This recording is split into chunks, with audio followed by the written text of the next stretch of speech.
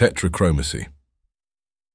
In a world where color paints the essence of our visual experience, the human eye's ability to perceive this spectrum is nothing short of remarkable. Typically, this perception is governed by trichromatic vision, a system reliant on three types of cone cells, each responsive to different wavelengths of light. However, there exists a rare and extraordinary variation of this system known as tetrachromacy. Tetrachromacy is a condition characterized by the presence of an additional type of cone cell, enabling individuals to perceive a range of colors far beyond the capacity of the average human eye. This video delves into the fascinating realm of tetrachromacy, exploring its scientific underpinnings, the methods used to identify it in humans, and its implications for our understanding of visual perception. While tetrachromacy may seem like a superhuman ability, it is a real phenomenon that challenges our understanding of vision and color. By examining this rare condition, we not only uncover the mysteries of the human eye, but also gain insight into the complex and varied ways in which we all see and interpret the world around us.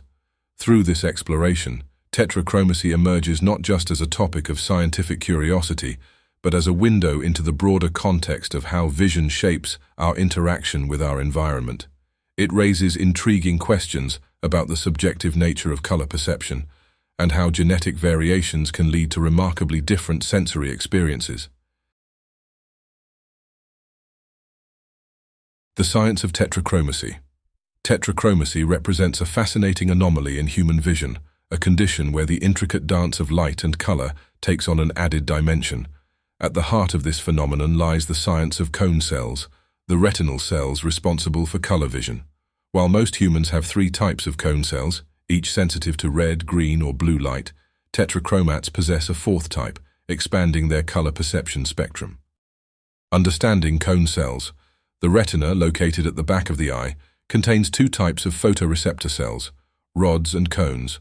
Rods are responsible for vision at low light levels, scotopic vision, whereas cones are active at higher light levels, photopic vision, and are essential for color discrimination. In typical human vision, the three types of cones peak in sensitivity at different wavelengths, corresponding to blue, short wavelength, green, medium wavelength, and red, long wavelength light. This trichromatic vision allows for the perception of a wide range of colors through the combination of these three primary colors. In tetrachromats, however, there exists a fourth type of cone cell. This additional cone expands the range of visible colors, theoretically allowing tetrachromats to perceive hues that are indistinguishable to trichromats.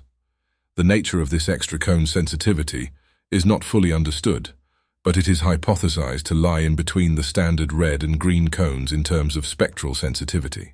Genetic basis. The genesis of tetrachromacy is rooted in genetics. The genes for the red and green cone pigments are located on the X chromosome, and variations in these genes can lead to the development of an additional cone type. Because females have two X chromosomes, they are more likely to be tetrachromats. In contrast, this condition is extremely rare in males, as they have only one X chromosome. Evolutionary perspective. From an evolutionary standpoint, the emergence of tetrachromacy is intriguing. In many animal species, such as birds, fish, and some insects, tetrachromacy is the norm, not the exception. These animals use their expanded color vision for various purposes, from spotting predators and prey to selecting mates. In humans, the evolutionary advantage of tetrachromacy is less clear, but it may have played a role in foraging or other survival-related tasks in our ancestral environments. Theoretical implications. The theoretical implications of tetrachromacy are profound. It challenges the long-held belief that the human visual spectrum is universally similar. Tetrachromacy suggests a more nuanced reality, where individual genetic makeup can significantly alter one's perceptual experience of the world. Understanding this condition not only unravels the complexities of human vision, but also paves the way for exploring how we perceive and interact with our environment at a sensory level. Please like and subscribe. If you found this video informative, please comment and let me know your experiences. Thank you for watching.